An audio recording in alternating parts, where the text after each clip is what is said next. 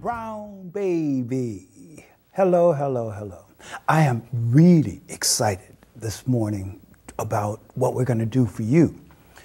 I have three amazing spirits, three amazing souls hanging out with me today to talk about the legacy that we are bringing to the table in terms of sharing who we are as same-gender loving people, 50 and over, and what we hope to do in terms of trailing a path for younger same-gender loving folk who may be coming behind us.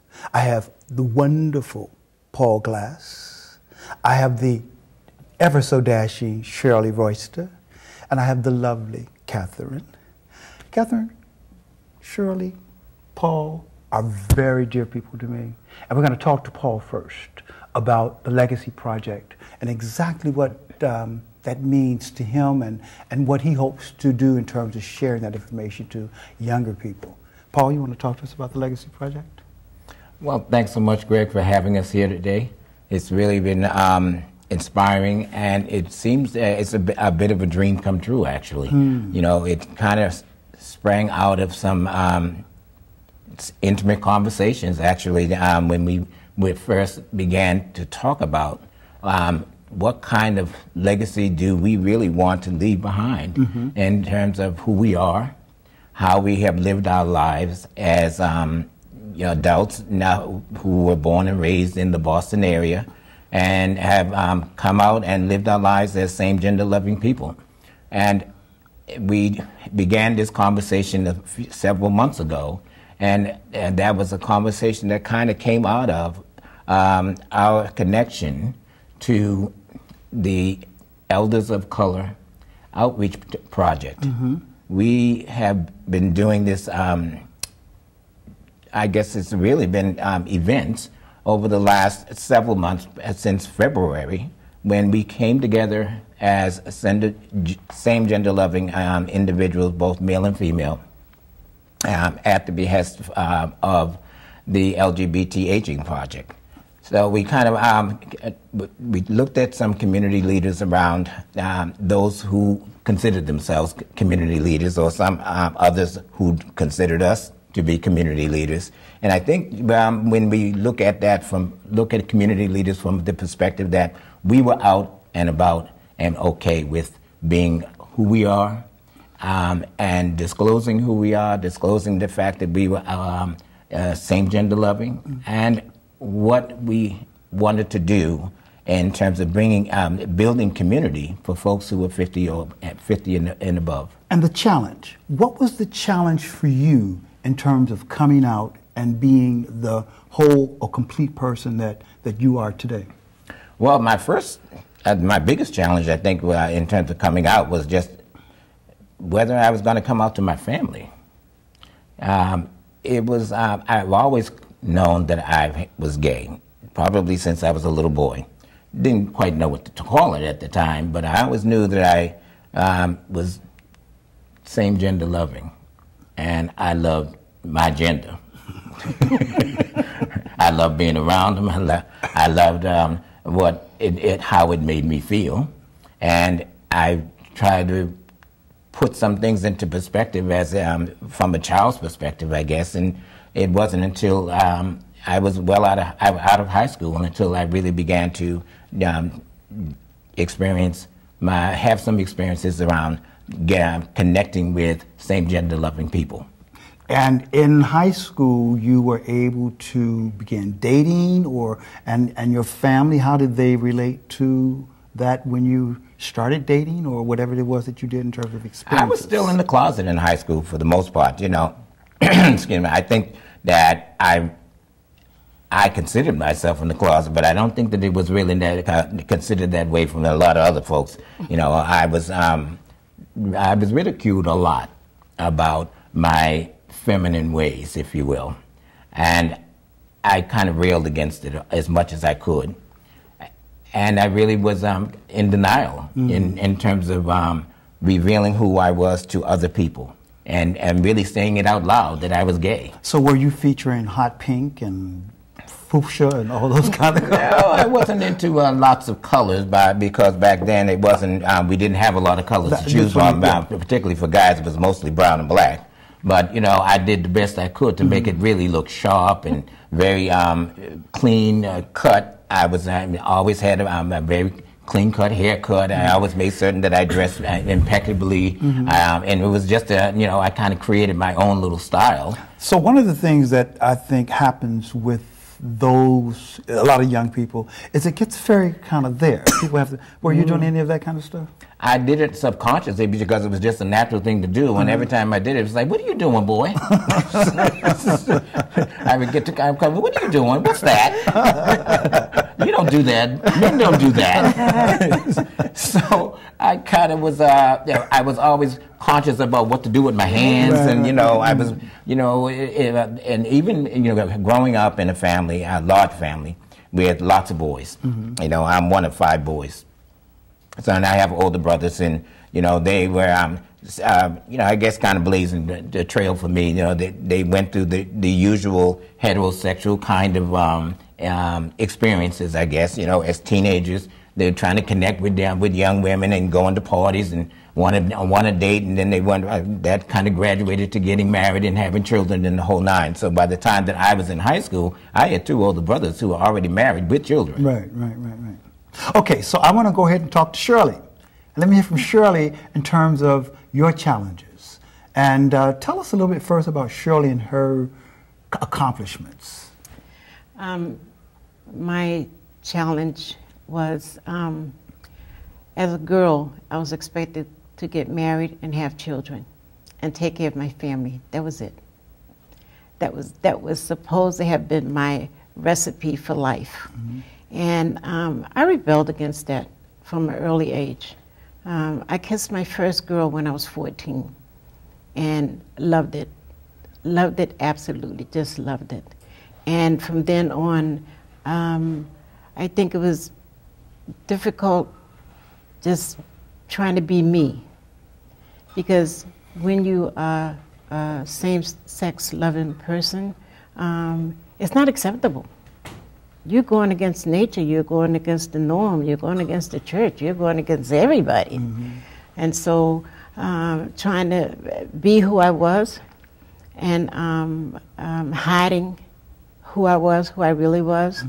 And I did. I went on and had kids and, you know, tried to go with men, and it never worked for me. I was just too, one guy said to me, "Why are you so damn mannish?"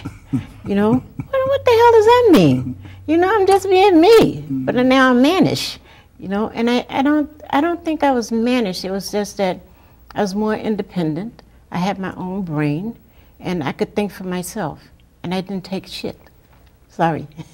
It's a word. It's a word. And so I was called mannish, and I got into a couple of domestic violence issues because I was going against the grain. You know, I was not submissive, and I was not going to just sit by and be told what to do and not have an opinion. Your children, how did they respond or react to your being same-gender loving? I have to tell you, when I had my first daughter, she grew up with me being lesbian. And so it wasn't a challenge. I didn't have to come out to her because that was the only thing that she knew. And my second daughter, I decided to have her when I was lesbian. I didn't want my oldest daughter to have just no other sibling. So they both knew. And I had many friends, and I was out and about in Boston in the larger gay community, gay black community that we enjoyed so much in the 70s. It was a wonderful time. Your accomplishment, you have done so many amazing things. Yes, Tell I me. have. Yes, Statewide cab. Statewide, well, let me tell you, the first accomplishment I had was meeting Catherine. We've been together 30 years. Whoa. So that's my biggest accomplishment. My second accomplishment was in 2000, I got to go to South Africa to the International Conference, International AIDS Conference in Durban, South Africa, with the Department of Public Health. I was the first black woman who chaired the Ryan White Planning Council. And the other major accomplishment was for Cambridge Cares. I was one of their recipients of their Illumination Award. Mm-hmm. And Belinda Dunn and I worked at AIDS Action I worked on the policy committee with Robert Greenwald, mm-hmm. and Belinda did her Healing Hands. And she said to me, don't come in here with no crap. If you're gonna come in here, be real. Right. And so that was my other accomplishment, was just making that commitment to be who I was and being out about my HIV status and to embrace it and to live it. Mm-hmm. And again, that was thankful to Catherine, because without Catherine, that probably wouldn't have been possible. Okay, so I do want to talk with Catherine about the wonderfulness that goes on in her life and the legacy that she has trailblazed for a lot of the younger people coming along. The floor is on you, baby. Well, thank you, Greg-Eugene, for allowing us to come and speak about the Legacy Project today. But I wanted to, while listening to Paul and listening to Shirley, a couple of things resonated with me in terms of how they grew up. Mm-hmm. I grew up as a tomboy, and I always loved to, the climbing, the playing tag, climbing trees, running with the guys, running with the boys. And I didn't know why I liked it, but I did. I mean, a lot of people who are tomboys don't necessarily, turn out to be lesbian or gay. But in my case, that's what happened. My challenge to coming out was I didn't come out until maybe later, my late 20s. Mm-hmm. And I believe it's because I was really repressed. My sexual energies were repressed, that we were living in a time when you weren't allowed to express your sexuality anyway.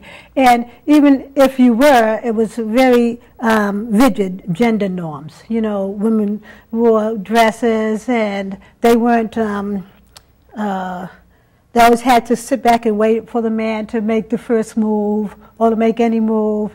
Women had to sit with their legs together, and you could never cross your legs. Heck no.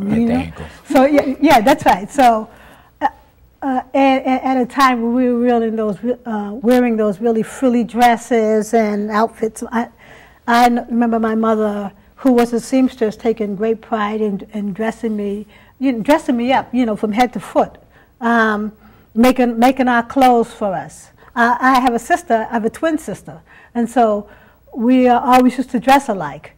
But I'll tell you, I hated wearing dresses. I just didn't like it. I always felt more comfortable and casual in pants and slacks. Mm-hmm. So you can imagine how happy I was after we graduated from high school, during the beginnings of the civil rights movement and the other movements that were coming together. A lot of the gender roles became more relaxed, and then we were able to wear, women were able to wear pants and anytime they wanted. So that was me. I kind of got into a pantsuit kind of thing, But anyway, in terms of being repressed about my identity, I didn't really start to explore it until I was in my middle 20s. And so when Shirley was saying, well, I kissed a girl when I was 14, I'm like, oh, I'm so jealous. At 14, that was the last thing I ever, we were just so repressed.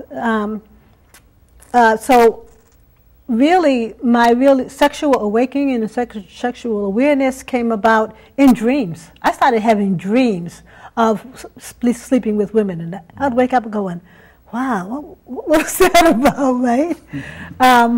Because of course I wasn't at the time. And then I would start to wonder why. am I sleeping? Why am I dreaming about sleeping with women? And what does that all mean? And so that sort of your dreams where you can just do whatever you want and be whoever you want. So I started to explore that side of why that was happening, and realized that I liked women. And then what was I going to do about it? So how were you able to do in terms of work situations, and were you able to be out, and what was your journey in terms of working and living your life? What type of work did you do, Frank? Yeah, well, I came up during the time with you all with a confluence of lots of struggles going on, the civil rights struggle, the gay rights struggle, and the women's rights struggle. And I seem to have moved about between all three, but mostly I really gravitated and stayed with the issues around women's rights. I really have worked in the area of trying to look at gender and gender equality issues around women. And so my lifelong work has been dedicated to that. Lifelong work, great. Now, what I am really kind of excited about is, first of all, everybody at the table except me is married. I mean, they've found their significant others, and they're happy, and they're doing that kind of thing. How did you guys hook it up? How did we meet? Details. Details. Yeah. Juicy stuff. That's right. Not too much juice. You want to go? No. Oh, okay. I think we came together. We had met a few years earlier when we were both with other people, and we met each other casually socially at someone else's house at a party. As in homewreckers. No, not at the time. We were in other relationships and weren't really looking. We weren't exploring anything else at the time. But about 2 or 3 years later, we had both broken up and had met at a barbecue during the summertime over somebody's house. And I don't know, it was at that time I saw Shirley, and I was like, ooh, who's that? And Shirley was saying the same thing, and friends, of course, being helpful, pushed us together, and then it took, and we've been together ever since. 34 years. Any suggestions for how two people stay together for 34 years? I mean, do you take breaks? Do you, I mean, no, let me just be clear. The one way, I've got just a good friend, and I found it's very important to just sometimes be missing for a day, or to just have my own day to take care of myself. How do you, and let's bring it over to Paul, because I hear him over here going to No, I don't play that. I don't play that. That's right. But Paul, you just got married. Paul invited, we were there all together. Yeah, Paul right. had this wonderful wedding on the Cape. At your estate, if you will. But it was the best, and Paul was totally top drawer about it. So talk about that wonderful man in your life. Well, the wonderful man in my life is Charles Evans. We got married 2 years ago in July. Congratulations. And it seems like it's been a lifetime, actually, because Charles and I have known one another for most of our adult lives. We met in 1968. And, he was first-year college student. I was just out of high school, not quite in college, but, it was during that time I was still exploring myself, and I went to New York on my own for the very first time without family, and decided I was going to stay. I act grown up and stayed in a hotel, and, got room service and the whole nine, but I ended up connecting with Charles by going downstairs at the hotel, asking the doorman, okay, where are the gay bars in New York? Yes, really grown. Yeah, real grown. And he says, well, are you driving, or do you need a taxi, sir? I said, well, I have a car. It's in the garage. He said, but man, I think you just need to take a taxi. I'll get you a taxi, and I'll tell the taxi, you're going to go down to Greenwich Village. And it kind of started from there. I ended up at the Bonsoir.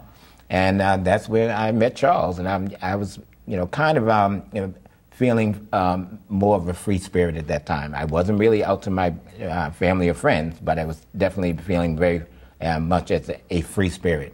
We met, and it turns out we did a lot of things over the years, but the end result is that we got married. We reconnected. I guess it was about 5 years ago, and it was the right time for the both of us. Mm-hmm. And I said, well, you know, we've been doing this dance for too long. We've tried to connect on 2 or 3 other occasions, and we lived together on 2 other occasions, and it just didn't work out for once because of, I guess, his responsibility, or he took the weight for it, and I took weight for the next one. And at this last breakup, we had an absence for about 10 to 12 years. And once we kind of reconnected through a mutual friend, happened to be in Boston one weekend, and I had connected with him. I hadn't seen him in quite a while. He went back to New York, where Charles was living at the time, and saw Charles and exchanged numbers and said, well, why don't you give him a call? And he emailed me, and I got the digits, so to speak, and so I took the initiative and made the call, and we connected from there. So, Paul, something you shared, and I have great admiration for you, and I can't even imagine the depth of what you felt. But this is the 12th. Yesterday was the 11th, which again was 9/11, mm-hmm. and so that was a real challenge for you. Maybe you can go a little bit into that now in terms of how you have been able to overcome that emotional stress. Well, it was. It's just now becoming a little easier, I guess, to be able to talk about my personal experience there. You know, since my coming out in Boston and moving on and with my life, I moved to New York and stayed there for 25 years, mm-hmm. and you know, I was living and working in Ground Zero mm-hmm. at the time when you know, the planes came in. I saw both planes come in and both buildings fall. So let's hold it there for a minute. We want to do more of this, and then I really want us to talk a little bit more about what we experienced the other day in terms of 50 and over and taking care of each other. So we're going to come back. We're going to do a part 2 on this to hear a little bit more about Paul, because Paul really did move through the challenges of the stress that goes with 9/11. And then we're going to have Shirley and Catherine talk a little bit more about what we saw last night in terms of a film and getting older and having somebody there to take care of you. So hang in there with us. We'll be back for part 2. Thank you, thank you, thank you. Hey guys, so what we're going to do next is kind of loosen it up, and we're going to do a little cross-talking. And that cues again. Let's just find a way for us to, if you have something you want to say regarding to what somebody else says, okay. just loosen up a little bit. Charles, my husband, he's far away. Okay? That's right. You bust women, you bust through that door in a minute. Okay. So I'm glad we got that first kind of piece out the way, because I think that Barbara made sure she got just the legacy stuff so we can piece that together. Give me a little bit of time to come out of here. So we want to thank everybody for being with us, and I want to go into a blackout.